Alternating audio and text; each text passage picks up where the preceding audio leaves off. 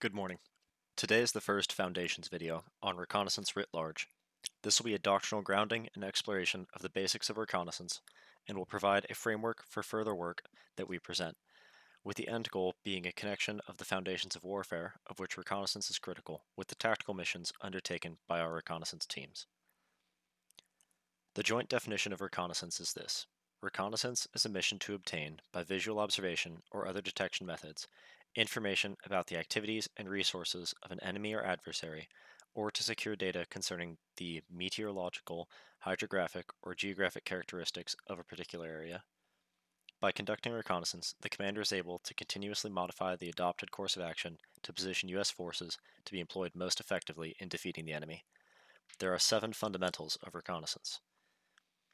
The easiest way to remember the 7 fundamentals is the acronym R Red Dog, or Red Dog, your choice.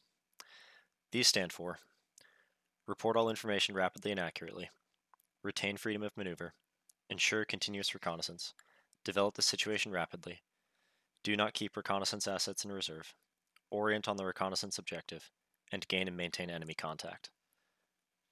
Report all information rapidly and accurately. In an effective unit, commanders develop plans and make decisions based on their analysis of information collected by subordinate units. These decisions at a brigade level are tied to decision points. Decision points are associated with LTIOVs for those items. An LTIOV is the last time information is of value. For example, the brigade commander knows that our brigade, 2nd Brigade, 25th ID, is about to be attacked by a motorized rifle battalion tactical group belonging to an unnamed resurgent Northern Hemisphere superpower.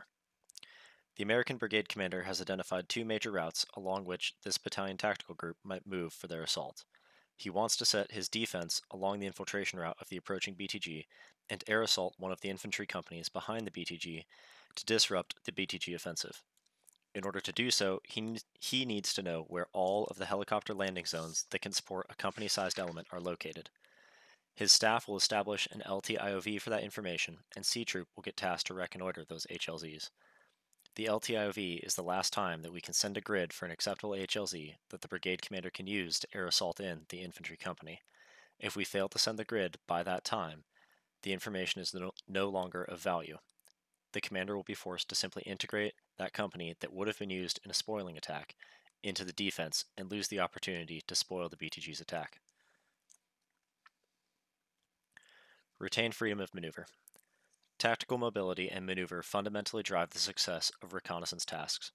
Reconnaissance forces retain freedom of maneuver by avoiding decisive engagement with a superior force and develop the situation further, consistently balancing the competing requirement to maintain contact with the requirement of retaining freedom of maneuver. If a reconnaissance force is decisively engaged, it means that we are no longer doing our job. We have ceased providing information for the brigade and are now simply a unit fighting it out with an enemy without a tactical task to accomplish in doing so. Ensure continuous reconnaissance. Continuous reconnaissance provides commanders with a constant flow of information in close contact with the enemy and civilian populace to identify and seize key terrain, confirm or deny enemy composition, disposition, strength, and courses of action, and provide reaction time and maneuver space for unpredicted enemy actions.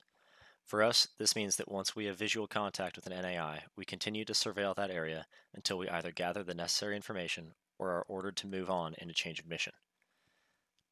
Develop the situation rapidly. Reconnaissance forces collect on directed reconnaissance objectives while selectively choosing to fight enemy forces to determine intent, disposition, composition, and strength. In our unit's case, this is governed by our engagement criteria. Often in C Troop, it is more beneficial to our collection efforts to stay undetected. However, the mounted troops have additional firepower and protection and can fight for information, especially with regards to enemy capabilities. Do not keep reconnaissance assets in reserve. Continuous and focused collection efforts require an efficient mix and redundancy of reconnaissance assets. However, this does not mean to employ all assets simultaneously. Commanders maximize employment of their reconnaissance assets to answer their commander's critical information requirements. The easiest way to think about this is that at all times, all reconnaissance assets have a task and purpose. We are never simply waiting to be assigned one based on enemy action. At the team level, this means employing all optics and sensors that we've brought in with us in a way that they are meant to be employed. Orient on the reconnaissance objective. Commanders direct reconnaissance efforts by establishing reconnaissance objectives with a specific task, purpose, and focus. Reconnaissance objectives can be a combination of terrain features, geographic areas, threat, enemy, adversaries, or civil considerations that provide commanders the necessary information to answer priority intelligence requirements. At the squadron level, the squadron commander arrays his objectives and task organizes his forces. That is, Alpha and Bravo troop will be assigned objectives that are shorter duration, require greater firepower, and may be of lower priority to the brigade, while C troop will be assigned reconnaissance objectives that require stealth, low signature operations of brigade relevance, where compromise is not an option. Of note, compromise is always an option. Failure is always an option. You are the difference between success and failure.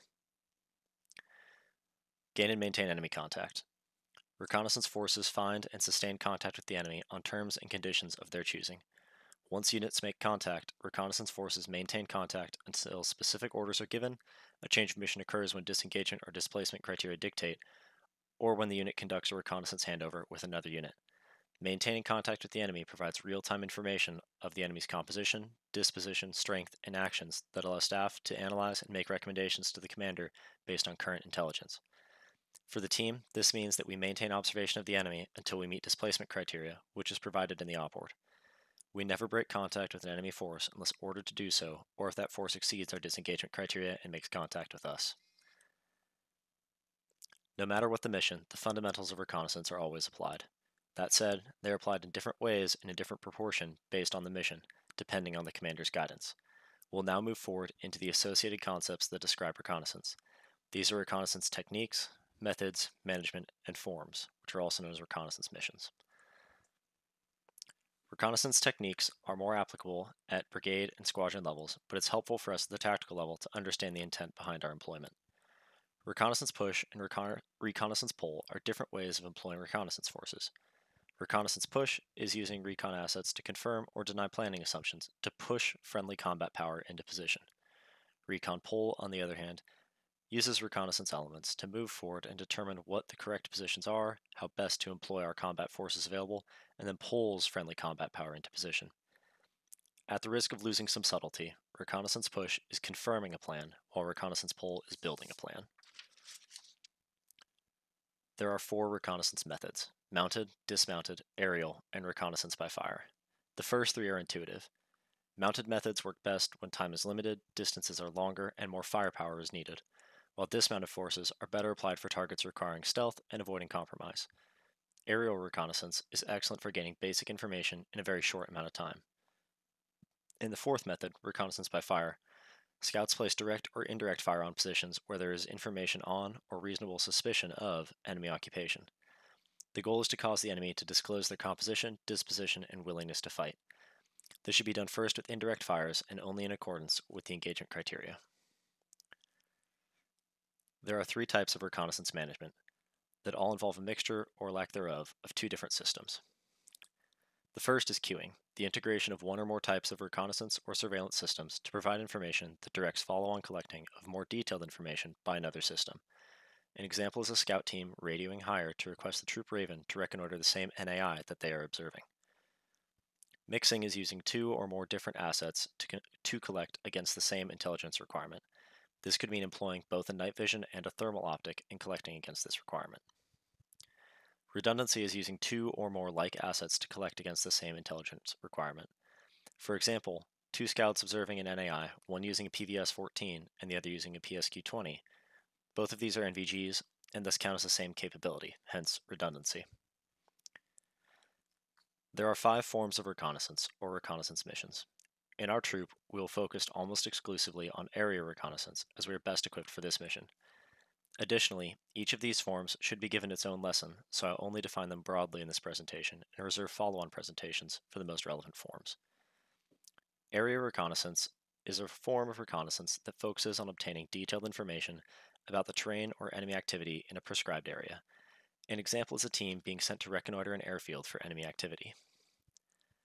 A zone reconnaissance is a form of reconnaissance that involves a directed effort to obtain detailed information on all routes, obstacles, terrain, and enemy forces within a zone defined by boundaries. An example is our entire troop being pushed into a 2-kilometer wide zone to conduct reconnaissance.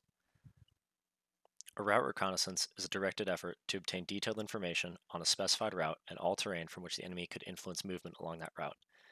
An example would be us reconnoitering a dismounted avenue of approach for an infantry company. A reconnaissance in force is a deliberate combat operation designed to discover or test the enemy's strength, disposition, or reactions, or to obtain other information. This is usually a battalion or higher operation. C Troop does not conduct these missions.